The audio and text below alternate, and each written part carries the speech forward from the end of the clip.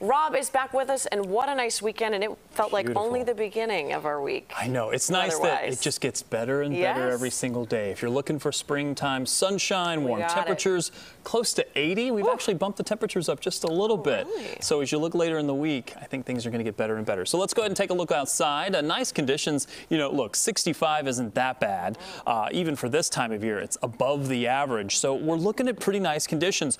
We have had some of those high, thin clouds that have moved through the day today. We kind of expected that. I mentioned that last night. If you watched us, I said we have that kind of hazy sunshine, and that's really what we're seeing out there. You can really tell it right now from Oak Brook. I'll pull that camera full so you can see.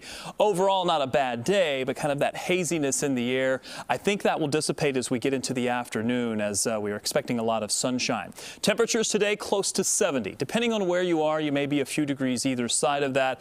Maybe slightly cooler along the lakefront, but most of the wind is offshore, which means that the lake isn't going to have much of an effect, not just today, but also looking to tomorrow. You add this southwest wind, you add more sunshine, that means you're going to add more degrees onto the temperature, and we'll put 75 on the board. And nothing moving our way. There's a little bit of that cloud cover. It dissipates by the afternoon, maybe a few more clouds rolling in by about midday tomorrow, but this will be off and on sunshine. We're looking pretty good. Overall, not a bad forecast, and the temperatures keep warming up. So 75 for tomorrow will turn into 78 for your Wednesday and 79 for Thursday.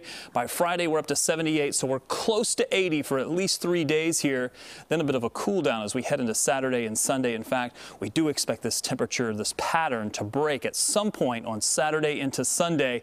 Has me a little concerned because it's spring. We're dropping about 15 degrees off the temperatures. We'll have to watch for the possibility of some storms sometime on Saturday evening.